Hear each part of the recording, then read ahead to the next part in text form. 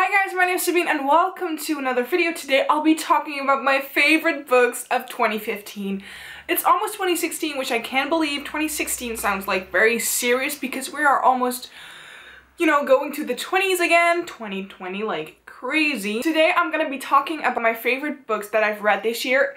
I believe there are like 7 on this list, so not like a lot, but I've read 35 books this year when I'm finished with 2015 because I still need to read 3 more books to reach that goal, but I'm gonna make it, guys. I'm gonna make it. So I'm gonna first start off with one that is very obvious for me. So this is my first time reading the Harry Potter series, and this year I've read The Goblet of Fire and The Order of the Phoenix, which are both quite big books, especially The Order of the Phoenix, which is like 800 pages or something in English. In Dutch it was almost 700 pages. Still extremely big. But of course those two are like 5 stars. I think that Goblet of Fire is like my #1 until so far. I just love the things that they need to do in like the book and going underwater and going through the labyrinth, and it's just awesome.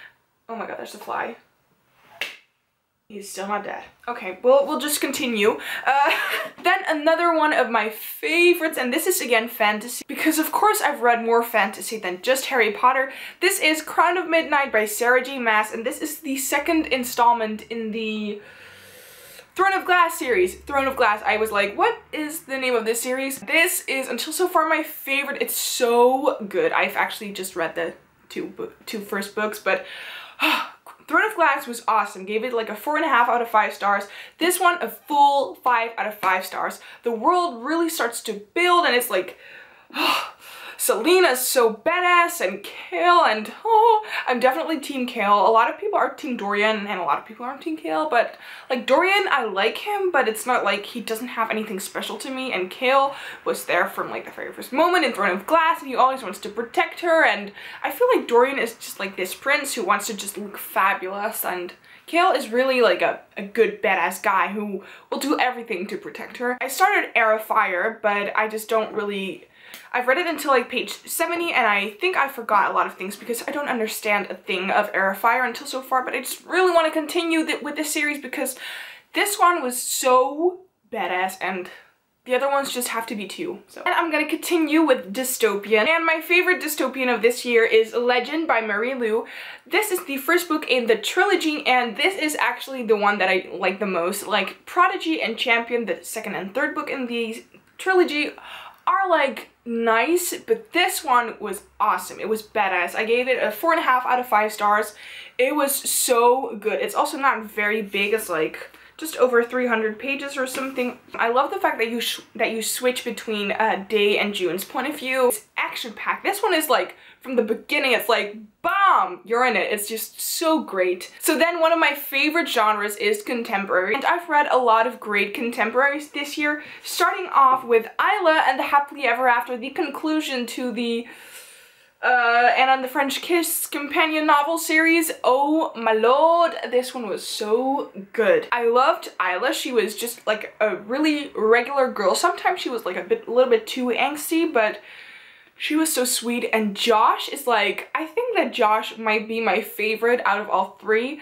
Like Etienne was like so great, and then Cricket was also so sweet, but I don't know, like Josh is like this artist, and he's so good, and I gave this one a 5 out of 5 stars. And like the end of this book, if you've read this book, you will understand me. Like the big scene, it was so awesome, and it was a great conclusion. But I wish that Stephanie Perkins could write more in this series because, I mean, this is so cool, and like all these people, like Isla and Lola and Anna, are all like sort of connected to each other's stories, and I just love it so much. I can't tell you how much I love this. And it was also so much fun to go back to Paris again because Isla is at the same high school as Anna is. I love the cover, it's beautiful. And another contemporary favorite of mine from this year is Maybe Someday by Colleen Hoover, and let me tell you guys, this one was just like mind-blowing. This was also my first Colleen Hoover book that I've ever read, and I haven't really read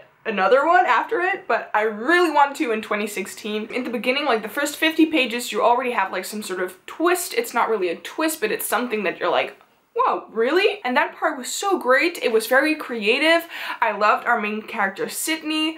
I read this like probably in like 4 days or something, and Ridge is like my bae. The story was beautiful. Like I probably sort of like teared up a few times. It was so great. So I cannot wait to read Maybe Not, which is like a some sort of like spin-off book, because you follow the side character in Maybe Someday. But I really want to read more Colleen Hoover.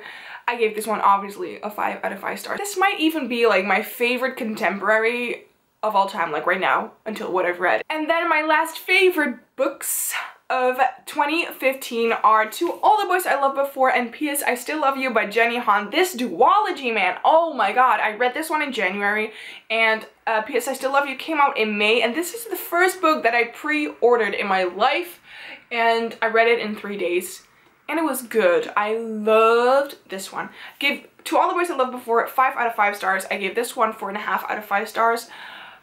They're just so good. I've read 3 other Jenny Han books this year, like The Summer I Turned Pretty trilogy. I like that one, but not as much as this one. They're so cute. They're just, if you're in a reading slump, definitely read this duology. I believe that a lot of people have already read this duology, but it's like so good. And I actually wish that there will be a 3rd one, because this ending was kind of like not really satisfying, and something happened like 50 pages before the end, and then it was just like, okay. So this contemporary duology is definitely like in my top 5 contemporaries as well. I've just enjoyed them so much. You also have like a lot of sister relationships, and it's just so cute. And the lighting is really getting dark right now while it's still super outside. So I don't know what's going on. I'm sorry, you guys. I don't know what the lighting is doing. It's just really dark in my room. Outside it's like still extremely light, so I don't know what's going on. Those were my favorites of 2015. I hope that in 2016 I will have even more favorites to put on my favorites list. I hope you had a great 2015 reading wise, and of course with the rest of your life. I hope you had a great 2015. If you liked this video, please give it a thumbs up and subscribe to my channel to watch more of my videos, and I will see you guys in 2016. Bye!